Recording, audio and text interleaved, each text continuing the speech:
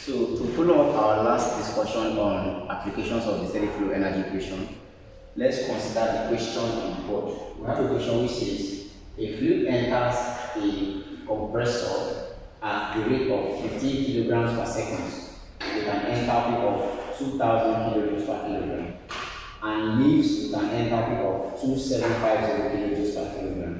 Question says find the power taken by the compressor whose efficiency is 0.8.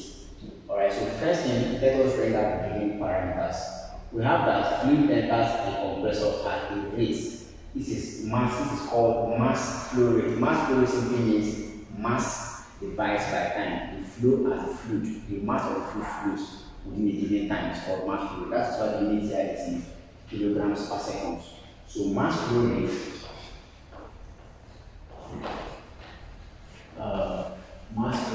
we use m dots to represent mass flow rate is simply given as 15 kilograms per seconds.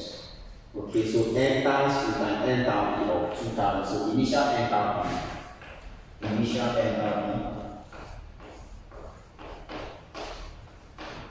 H1 is equal to 2000 kilojoules per kilogram.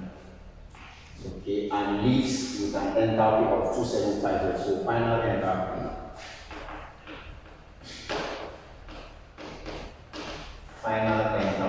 H2 is 2750 kilojoules per kilograms. Okay. Question says find the power taken by the compressor whose efficiency. So we are giving efficiency of compressor is equal to 8. So we have to find the power. Now, before you can obtain the power, you have to obtain the work done by the compressor. Because compressor, I said in the previous video when I talked about applications of steady flow energy and mechanical properties. So we talked about the turbine and the compressor, and I said the turbine extracts work to the system. Meanwhile, the compressor actually adds work to the system. Okay, now let's invoke the steady flow energy equation. The steady flow energy equation simply states that Q minus W is simply equal to H2 minus H1, okay, plus 1 over 2 C2 squared minus C1 squared plus G C2 minus C1. And I said that for a turbine or a compressor, there is no potential energy, so this is actually 0. There is no kinetic energy, this is also 0. And the essence of turbine is actually to move work from the system. Meanwhile, the compressor actually adds work to the system. So both of them actually does work.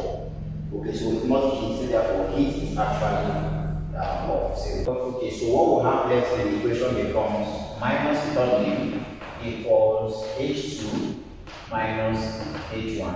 And therefore, work done is simply equal to, of course, if you multiply both sides by negative, you are simply going to have H1 minus H2. Now, if this work done is positive, it now means that the equipment is what? A turbine. But if the work done is negative, it means the equipment is a compressor. Okay, so we'll now check. We are giving the initial enthalpy. H1 was given to us as. Now, please take note. When we have capital H and capital H, it simply means we have what is called, I took my time to explain specific properties in thermodynamics. Go and check the introduction video in thermodynamics, I explained before. Okay, so this is called total values, specific values of specific work. H is equal to H1 minus H2. H1 means specific enthalpy. Specific properties are those properties that depend on mass. That is why you're seeing here. Enthalpy is in this also H1, sorry. So enthalpy is also in kilojoules per kilogram, specific is H2. That's why you're seeing kilojoules per kilogram. There are specific properties, they depend on mass to be defined. So it is when you have a total value, when you multiply their value by mass, you now obtain a total value. So work done is simply enthalpy as H1 times enthalpy as H2. If this work done is negative, you have a compressor. But if this work done is positive, then you have a turbine. So let's try it now and see. Work done is now equal to H1 is given as 2000. So we have 2,000 minus H2 is given as 2750. So that simply implies that the work done is now equal to minus 750 in kilojoules per kilogram. Okay, so this now negative sign actually shows you that the equipment used here is what? A compressor, and it was stated in the question that fluid enters a compressor. So whenever you have a negative value, it means it's because it's a compressor. Alright, so if you have this, question now says to find power given an efficiency. You know that efficiency, recall, efficiency is actually work or power output all over power input. Okay, efficiency is actually power output all over power input. So we are given the efficiency. We now have the compressor adds work into the system. So that work is actually work input into the system. To not get the power input is simply given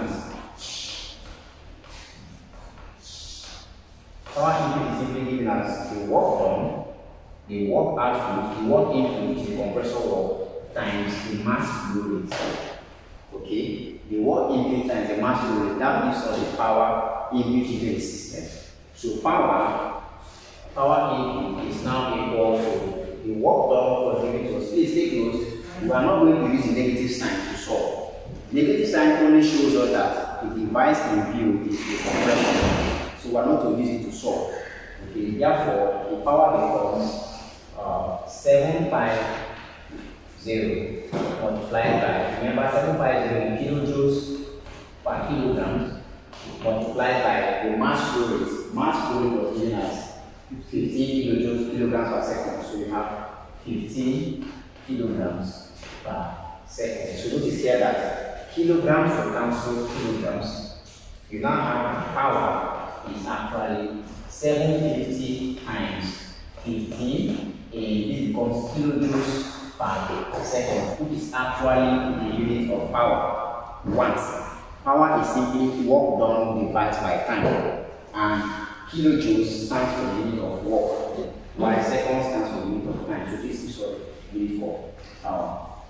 Alright, so the power input. So the power input is now equal to 750 times 15. What do you have? 11,250. Yes, sir. Okay, kilojoules per second. So now becomes the power input. But efficiency is actually power output all over power input. So we can now obtain the power output, which is what the question is asking us to find. Okay. Find the total power taken by the compressor. So that power taken is called the power output. So we can obtain the power output from this equation. Power output is equal to efficiency times power input. So power output